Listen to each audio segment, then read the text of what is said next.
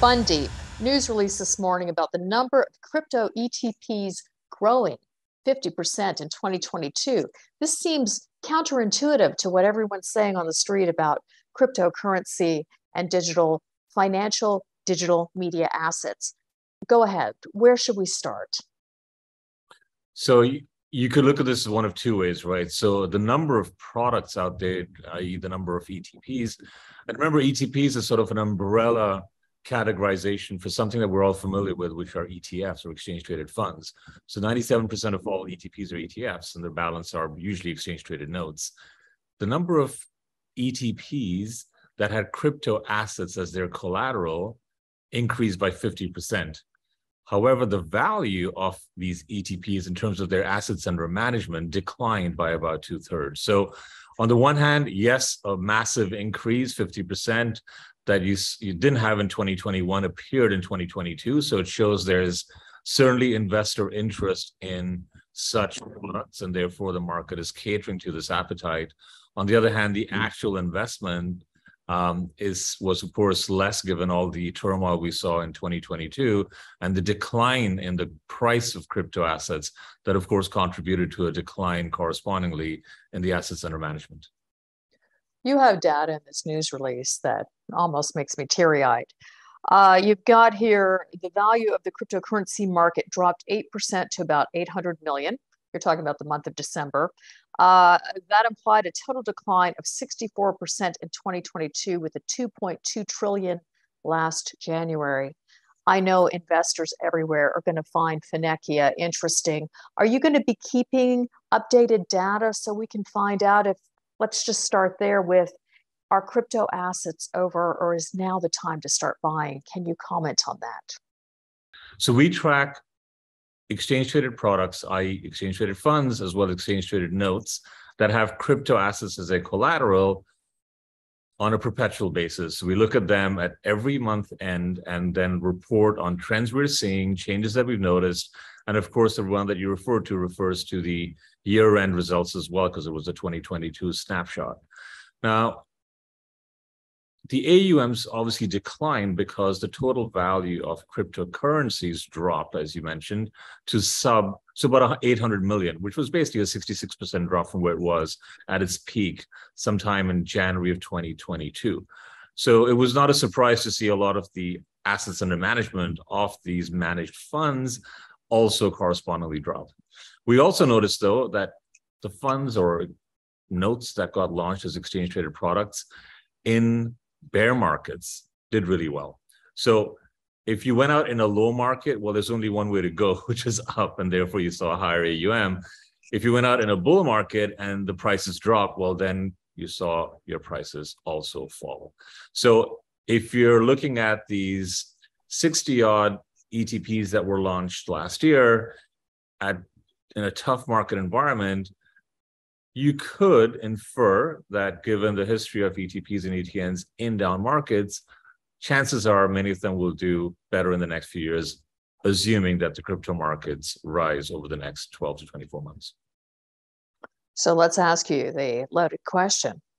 Do you expect them to rise in the next 12 to 24 months? Hey, your guess is as good as mine, but I would say, looking at a few market indicators, right? So we know that Bitcoin halves every few years. The next one's coming up in 2024. And usually in a run up to that, you see the price of Bitcoin rise. You could argue that the crypto market has had its Lehman moment in the form of FTX Capital and all the fallout from that we're seeing with, Genesis and various other companies and entities that have suffered could hopefully be the worst of the worst being now in the rearview mirror. So if that's the case, and the last few days you've seen crypto markets just rally a bit, Bitcoin's up about 20%, you could say that there's confidence. What was noteworthy was that it did not drop down, i.e. the price of both Bitcoin and Ethereum, to where it was, for example, in the pre-pandemic era, right? When the pandemic hit us, Bitcoin was down to $4,000 to $5,000.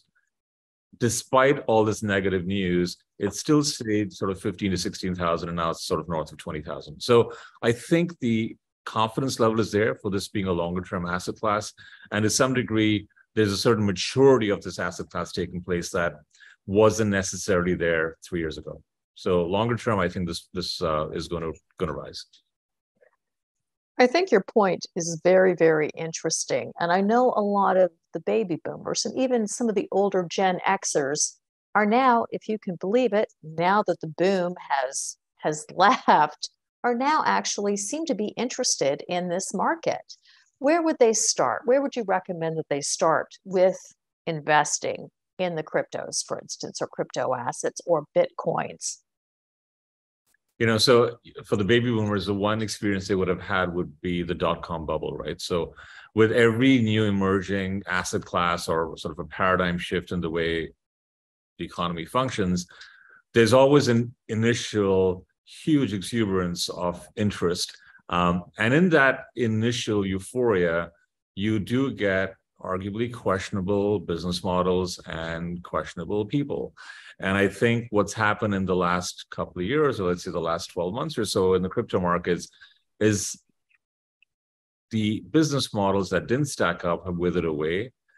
The astuteness of investors has gone up because they obviously are paying the price for not being astute if they were not. And some of the, let's say, bad actors are being feathered out. So, when the rising tide has raised all the ships and the boats, now you've got a falling tide, and the ones that weren't built well are all showing up as their hulls are cracking. So I think that just when the dot-com boom, you saw some of the best companies come out of that post-2000 bubble. Now is the time to look for solid companies that have, one, great teams, two, are looking at where the crypto world's going, particularly in the form of decentralized finance, non-fungible tokens that are here to stay, and some of the nuances around both DeFi and NFTs. You could go directly into cryptocurrencies, as to answer your question about how could they get exposure, or you could look at proxies. You could look at whether it's funds or companies that basically serve as proxies for this emerging digital asset economy. And in some ways, if you go into a proxy, you could do it through your regular stockbroker, because you could buy listed securities that represent an underlying crypto asset exposure. So without necessarily giving a recommendation, I would say that for investors looking to participate, there's multiple avenues. You could have kind of naked exposure to cryptocurrencies, but you could also look at publicly traded instruments that are much easier to access through their tax savings accounts that give them the benefit of buying a listed security, but also the benefit of exposure to this emerging economy. Bundeep, as always, thank heavens we have you in our network so we can find out what's happening with the emerging digital media assets in the market. Thank you for joining us.